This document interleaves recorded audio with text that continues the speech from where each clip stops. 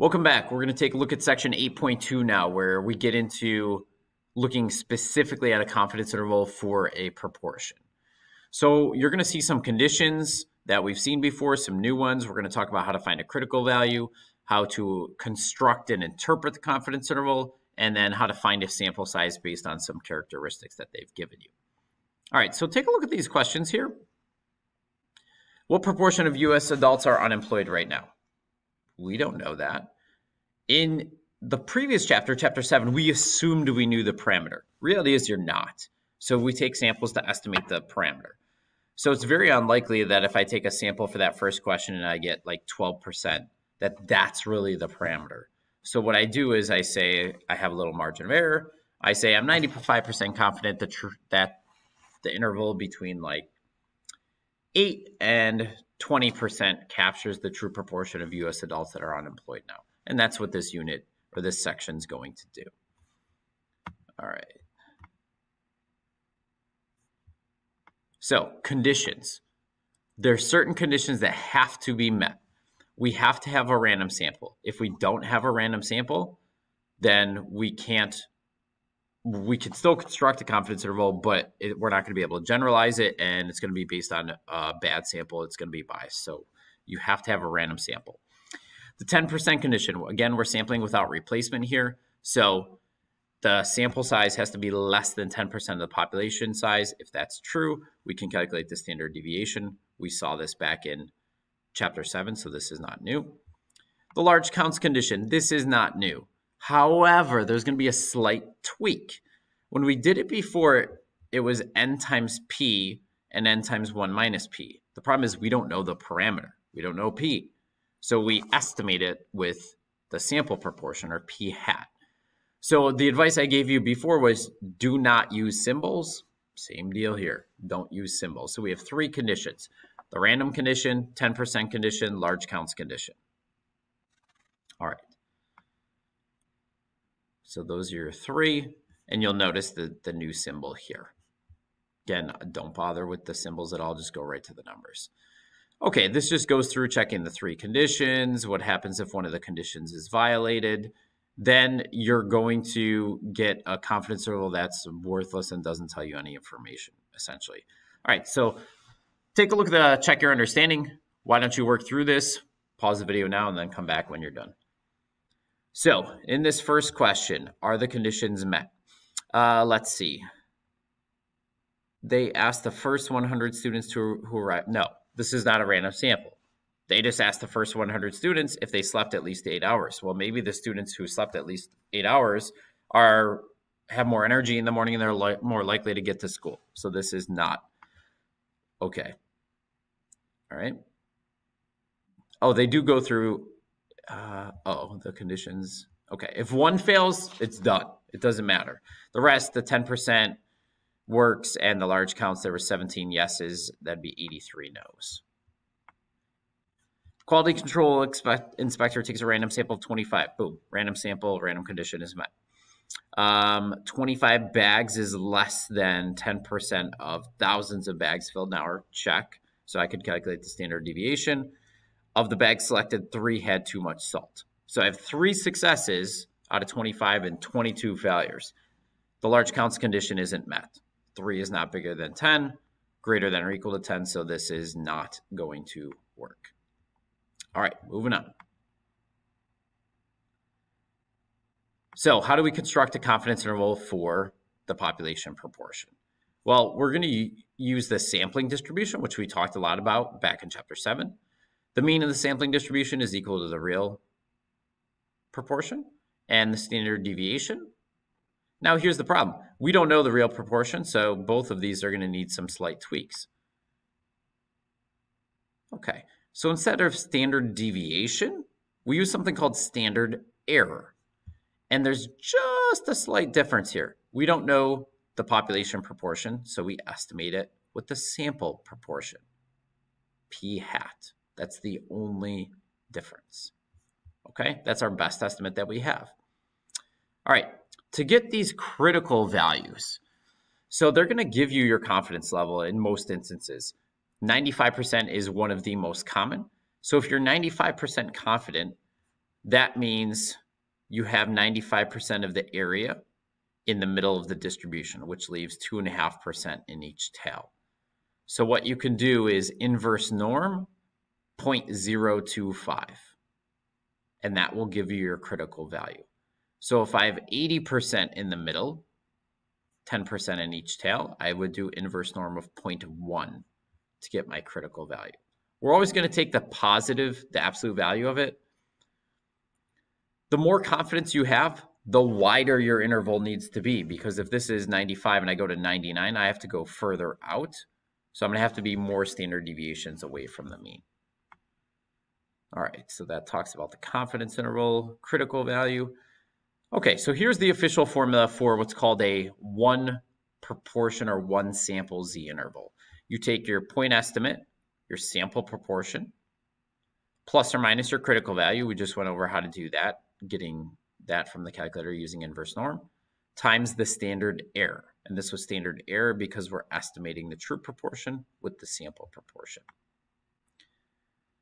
Okay, so here goes. Here's an example you could take a look at. Don't forget, you can push these play buttons to help you see somebody else talking through the example very detailed, in a detailed manner. All right, let's just go right to the check of understanding. So at this point, you work through it, pause the video, come back when you're done.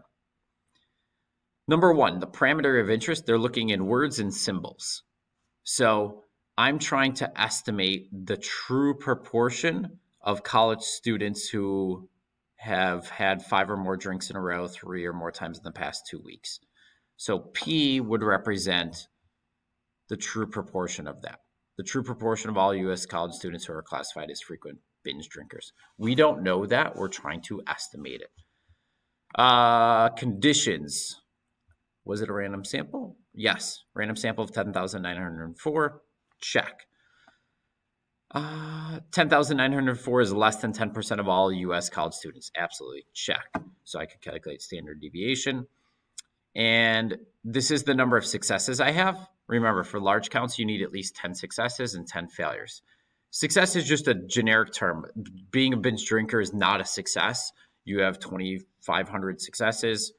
When I subtract these two numbers, I'd have about 8,500 quote-unquote failures. So conditions look good.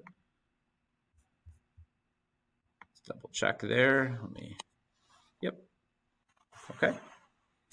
Part 3, find the critical value. So I have 99% confidence. I have 0.5% in the lower tail, 0.5% in the upper tail, so 0.005.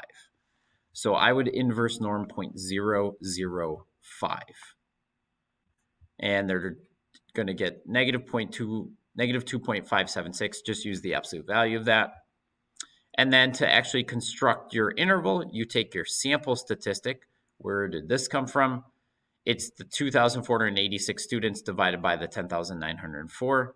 That's about 23%, plus or minus that critical value, times your standard error, your sample proportion times 1 minus the sample proportion divided by the sample size. Square root of that. You're just doing a little math there to actually get the interval.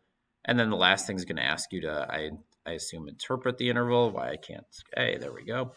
Interpret the interval. So we're 99% confident that the true proportion of U.S. college students who classify as binge drinkers is between 0.218 and 0.238. And that's that. So that's really the 4-step process. Okay, putting it all, hey, the 4-step process, look at that. It's almost like I've done this before. We are going to focus solely on the state plan, do, and conclude. This structure is going to be insanely important over the course of the next 3 units, maybe 3 or 4 units. So get used to doing this. What I like to do is take a page and just split it into 4 quadrants. It guarantees that you're thinking of these 4 steps. Each one essentially earns you 1 out of 4 points. So the state is just what is the parameter in words and symbols. And the plan is checking your conditions. The do is doing the calculations to get the interval, and the conclude is the interpretation. So there's one done out here. I just want to kind of highlight. So you'll see in the state step, we're trying to estimate the true parameter, blah, blah, blah, the plan. There are your conditions. random 10%, large counts, then you get into the actual calculation, and then your conclusion. It tells you how to do this on a calculator. We're not going to do that for a while. All right, the last part of this unit is choosing a sample size, or the section. So essentially what we're going to do is we're going to base it off the critical value, which is based on the confidence level, and what happened in the sample. Now, sometimes you won't know what happened in the sample. And in that case, what we're going to do is we're going to use 0.5. That is the most conservative we can be. If we have no idea what the outcome is, we could say it's 50-50. So you'll notice here, determine the sample size needed to estimate the parameter within 3% with 95% confidence. Okay, that 3% is your margin of error.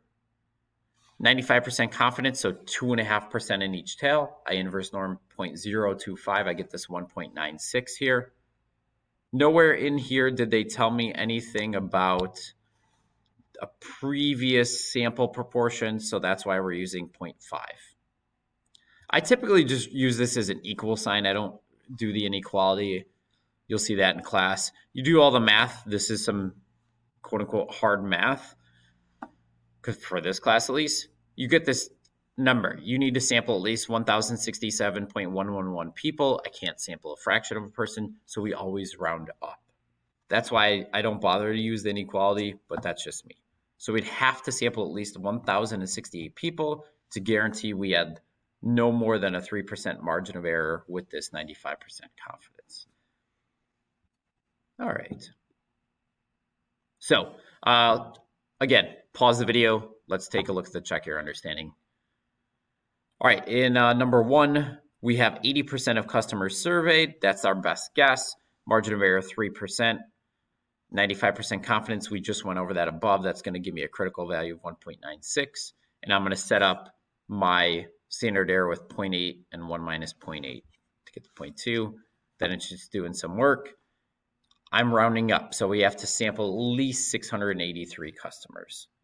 If we go 99% confidence now the critical value changes. Now I only have 0.5% in each tail, so I'm going to inverse norm 0.005. And I get a larger critical value. Everything else stays the same, except this would now be, I'm pointing at my screen like you could see it. This would now be 2.576. So because that increased confidence, we're going to have to take a larger sample size to get still within that 3% margin of error. So summarizing, 3 conditions we have to check. Random, 10%, large counts. We're not using any symbols for large counts. Most times we're not actually doing any math. Just take the number of successes, subtract that from the sample size. That'll give you your number of failures. Are they at least 10? Here's our structure for creating a confidence interval, our 1 proportion Z interval, we're going to call it. And then we're just going to follow that 4-step process: state, plan, do, and conclude. And the last thing was being able to calculate a sample size based on some given criteria. So that's it for section 8.2.